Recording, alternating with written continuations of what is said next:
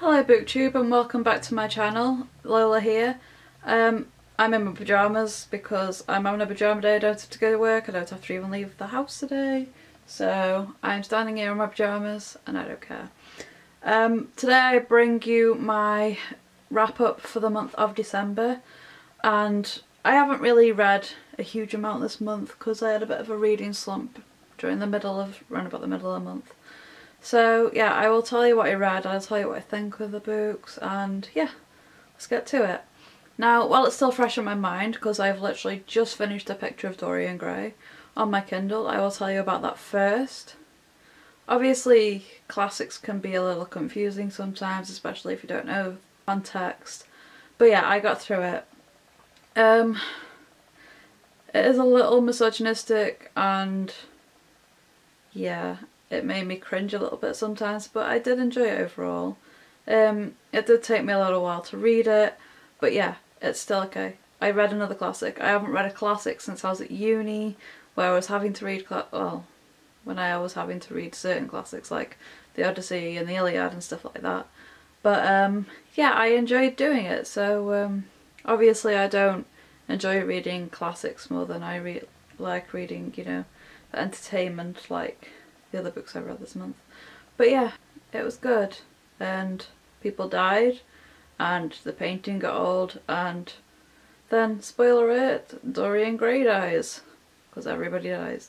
But yes, it was a good book and I'm glad I read it. Another book I read this month, and this also took me a while, and this is something that I don't know if it caused the reading slump or if it was just happening whilst I read it, but James Dashner's Kill Order. I can be a little funny with prequels because, especially when they don't hold the same characters. I got through it eventually. It was hard to get into because I was used to following Thomas in the Maze Runner series, but it was good. It gave you a good context of what was going on in the later books, and it is very, very good to read afterwards. It's just whether you're good with sequels or not. I do have to read sequels, but it always takes me a little while to get through them.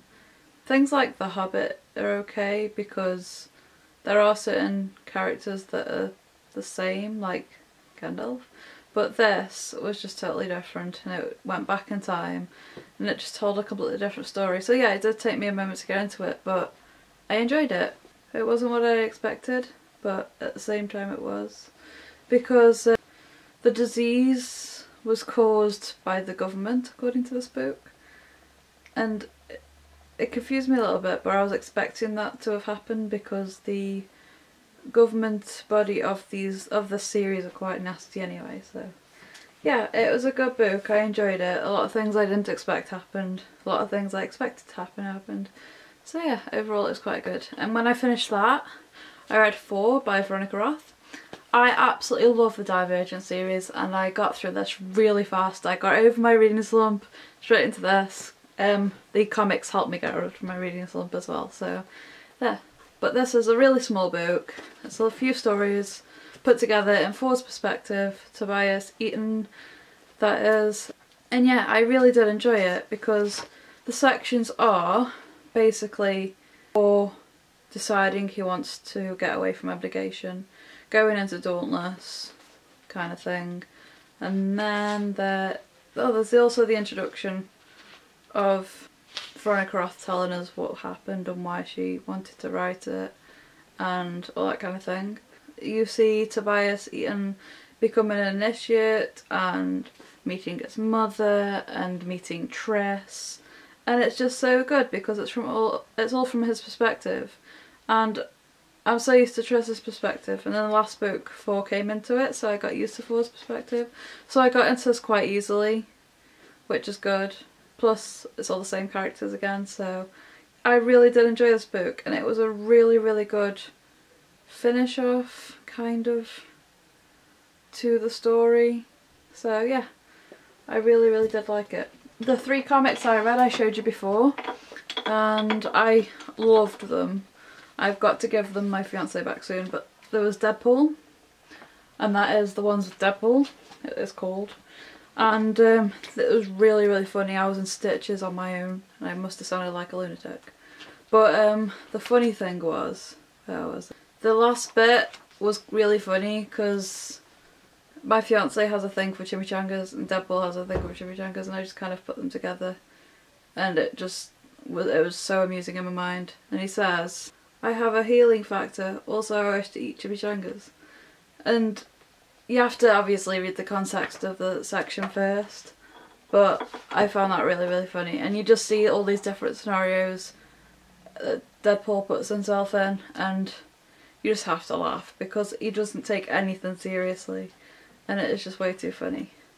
The next one I read was Guardians of the Galaxy / X-Men comic kind of thing, and basically everybody's trying to save Jean Grey. She's come from the past, so she hasn't committed any of these crimes as the Phoenix yet, so they're trying to prosecute her for crimes she hasn't committed yet. So the Guardians of the Galaxy and the X-Men trying to all save her from being prosecuted. So yeah, it's a really good comic. It's kind of serious, but you get quite a few jokes in there because of Rocket Raccoon and Groot, and Drax is really funny. So yeah, Cyclops is obviously really serious, as he always is, but yeah, I really did enjoy that, and yeah, you should read it. And the last comic I read was the Rocket Raccoon comic, which was really, really funny too, because Rocket Raccoon just doesn't take himself seriously. He's always in prison, he's always doing things that's stupid, and it's really funny. And at one point in this comic, which I found really amusing, was this kind of massive squadron of his ex-girlfriends coming after him and trying to kill him, or trying to get revenge on him in some way, because he just kind of goes to them and says goodbye, and yeah, he's a bit of a sleepybutt. But yes, this was really funny, and I think you should read it because it's always good to laugh. Anyway, that is everything I read this month because, like I said, I had that reading slump. Hope you have had a good Christmas and a happy new year. Please subscribe, please hit that thumbs up, and please comment because, like I said before, I really want to talk to you guys and I don't seem to be getting many comments. So please do, and I will see you soon. Bye!